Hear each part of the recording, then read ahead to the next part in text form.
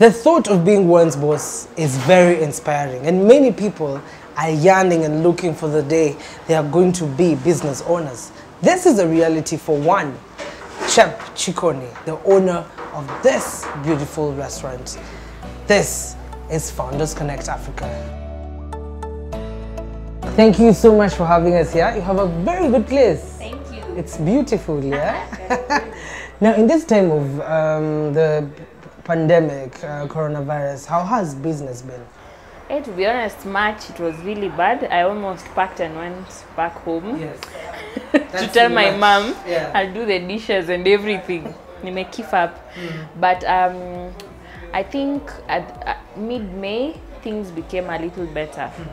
But the thing that really helped us is, all through, even way before COVID, we really tapped into deliveries. Not much into sit-ins, more of into taking the food to our clients' homes and everything. So it helped us. Only that, of course, the numbers went down because like office guys were not working, so, and they're mostly our clients. But I'm grateful that the business could sustain itself. Yeah. Oh, great. Let's start from the beginning. Tell us how you came up with Chepchikoni. So right after campus, when I graduated. What was your graduation? BCom. Yeah, I majored in sales and marketing. So it's the sales and marketing is helping me now. So right after I graduated, I think I was 21. I got my first job. The contract was 6 months, then initial, then they renewed. So after 6 months, I felt I don't like this space I am in. I feel like there is more out there for me, so I need to figure it out. So I quit my job without any like specific plan, but I knew that's not what I want. I started a pork joint with someone. I was doing pork and fries. And then early now, this is story near 2016 now. So early 2017, I felt like I'm not in line. So I took a step back, just stayed without a job or anything, thinking about how I can do it better. So August 2017, I started house calls. So I was going to clients' houses, my bachelor, cooking for them food for like the whole week and storing in the fridge or freezer, and then they warm. And it was something really nice. I had lots of clients. I met lots of people. How was your week like? So every day you had? I had a client or even two. So cook and run. I cook. I used to get tired. I was even tiny. By the time I get home, I'm so tired. I just eat fries or something and sleep. But it was totally worth it. So with time, I got an assistant. So he'd help me go on these jobs. And the best part, on weekends now, we started getting outside catering jobs. So you have a party for 20. You call us, you can cook, clean, serve, and everything. And that's how we grew. And at the same time, I was growing my brand on social media.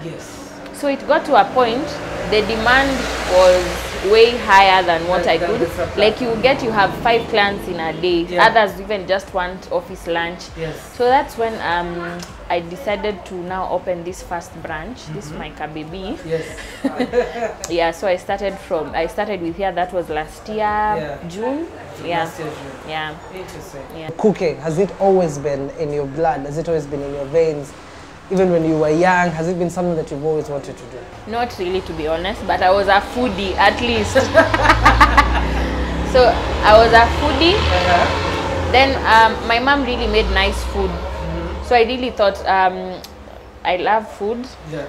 I also had started to love cooking. So I thought maybe I can make this my business. And for me, it makes me happy because every day when I wake up, it feels like I'm being told, Aya, unapenda kucheza, enda ucheze, tutakulipa. So you see, that's the vibe for me.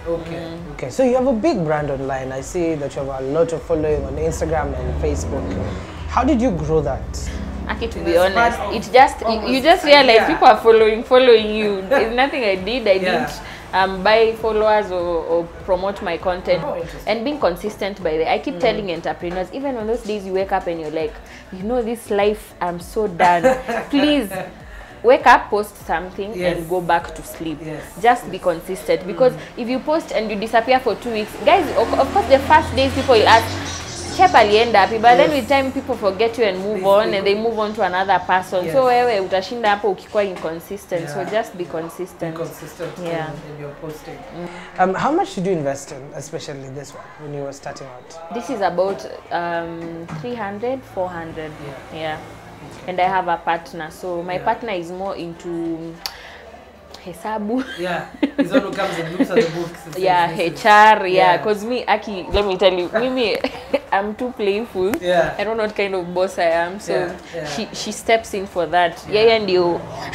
Streamlines. So it's good to have a partner. Yeah, it's good to have a partner because as a person you can't have everything. Like for me, I know I have my weaknesses. Like they have told you, I can't keep that boss nini straight. I'll always joke around. So I may tend to unafanya makosa na kuhurumia, but now for her she's, and then now with the books and everything. Yeah, so for me it's food, customer service, talking to clients, feedback, coming up with recipes, all that. Okay. So you started with this first one after you've done a couple of jobs outside. How long did you take to come here to open this first one as you were doing those jobs outside? So from 2017 August, then I opened this one 2019 June. What have been the challenges that you face, especially when you're starting, to someone who wants to start the same business? One challenge I'll tell you, almost first every entrepreneur faces, is satisfaction for your clients. I don't know, somehow no matter like how good you are, you can't 100% satisfy everyone. And sometimes you sleep at night and you feel bad, but then sometimes you just say put your best foot forward and ikue tu hivyo. Because you know, sometimes it's funny. Maybe two people eat the same food. One is like, hey, the food was superb. I even want to take away for my fiance or my girlfriend. The one is like, I didn't like the food. It was not nice. The flavor was pathetic. And you know now, so you're just torn. You're like, it's the same food. So you know, you try to apologize where you can, and even maybe give a complimentary meal or something, or even a refund. Just anything to make your client feel loved and appreciated. But at the end of the day, sad news is that you can't 100% satisfy everyone. Also another thing which I feel entrepreneurs need a little bit understanding is sometimes as a person and a brand, you can be a very good person. You work to deliver 100%, but your system sometimes can fail you, like your staff, maybe someone who's in charge of customer service. So hitches here and there, and somehow inakuharibia.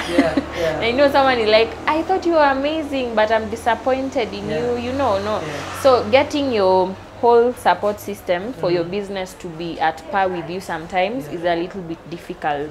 Sometimes you feel like you want to split yourself into 10 people so that you do everything. So that you can be able to you're like sour, you know.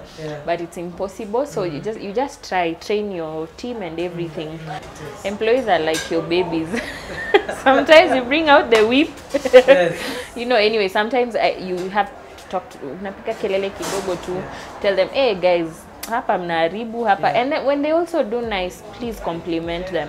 Don't just siku ya kelele tu ndio you show up. When they've done nice things, you don't show up. You're quiet, only waiting for them to make mistakes. So appreciate them and correct them when they make mistakes. And when you see employee that has so much potential, train them in the right way, grow them and everything. And don't be afraid that they'll go and start your own thing. Riziki yako ni yako. You know, if you go and open another Chepchikoni, it's fine. My customers are mine, your customers are yours. So don't be afraid. Not just there are people who fear showing the employee. Yes, because they're afraid that they're going to go and open another. You shouldn't fear. Fear and business cannot be in the same sentence. They separate. Hey, please. You have to. Sometimes things are thick. You have not made anything, but you put on a brave face and come and tell customer, "Karibu, have something," you know. So you have to be brave. So what is next for you?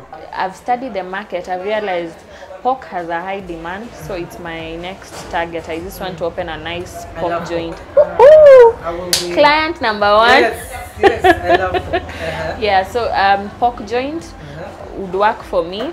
Then I'm looking to, now in the future, before now I chill, I'm just looking to do now a nice mother restaurant for all this. So maybe your advice to someone who is at home watching and would like to start business, especially when it comes to food?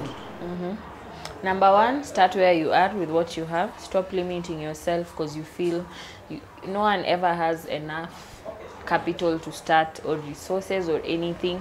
So start where you are. Stop being afraid.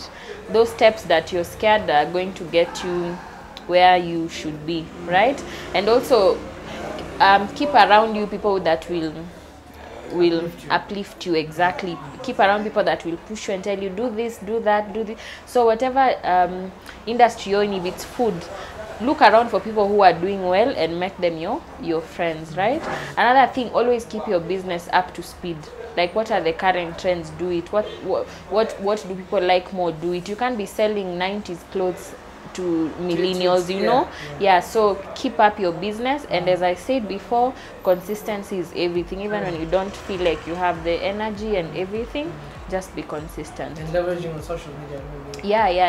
Hey, my dear, if you run a business right now and it's not on social media, what are you doing in your life? Yeah, so social media is a thing. And last one, feedback. Always get feedback from your clients. Just that text of, hi, how did you find the food? It's just a simple text that will have a lot of impact. They will think and know that you care about your business, and you will also get something to improve. You can't know everything. Even me, up to now, I don't know some things. Labda naeka chumvi mob, so I need to always hear that. Yeah, and also if someone tells you your food is great, it encourages you and keeps you going. So feedback is everything. Feedback is everything. All right, thank you so much. Thanks too. Yeah. Now at least we can order something. Yes, indulging o'clock. Indulging o'clock. Today, by the way, we have special chicken. We have chicken in peanut sauce. Do you like peanuts? I love peanuts. Yeah, you can have that with some rice. Okay. Yeah. Okay. Looks great. Then you can call out. Yeah. Kerubo, chicken and rice.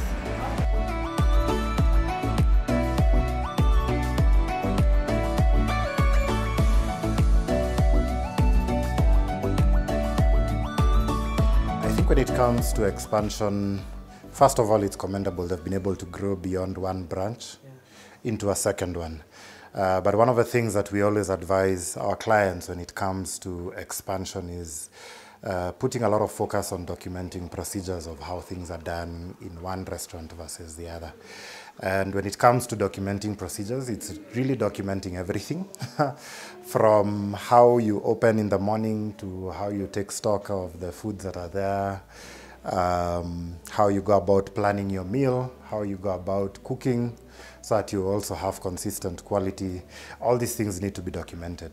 And the reason procedures need to be documented is because one day you may have, say, Kennedy is doing the cooking and he does a good job, but then on the second day he's not there and somebody else comes and uses a different procedure, then the food tastes different. So it's very important to maintain, quality standards and making sure there is consistency, because to build a brand, people buy into the consistency. So they buy into the fact that the meat will always taste a certain way, the mboga will always taste a certain way.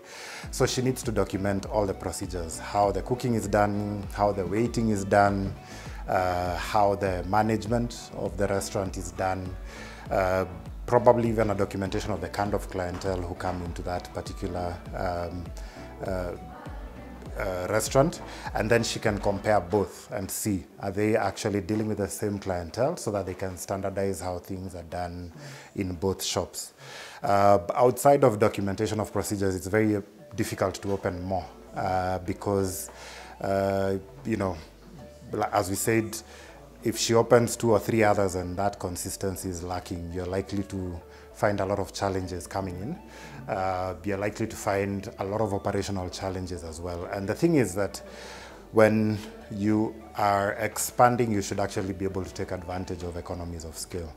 And so she can, procure centrally and make sure that she gets cheaper prices for the foods that they sell, and these kinds of things. But it all starts with the documentation of how things are run, and then make sure that the staff in the different restaurants actually follow that procedure to the letter, and it has to become like holy grail to make sure that things are always done the same way. If she can be able to perfect that and recruiting people who are able to stick to those procedures, then she can build a brand. And you find that if, say, I'm in Kawasukari and I see her brand and I like the food, I will walk in because I know I'll find the same consistency as what I find in industrial area or, you know, any other location. And that's how, you know, your KFCs and the like have done it. With time, she can adopt slightly more sophisticated procedures of making sure that the ingredients are done centrally and then shipped to the different places, but they'll have now consistent quality, which is what your larger restaurants are able to do.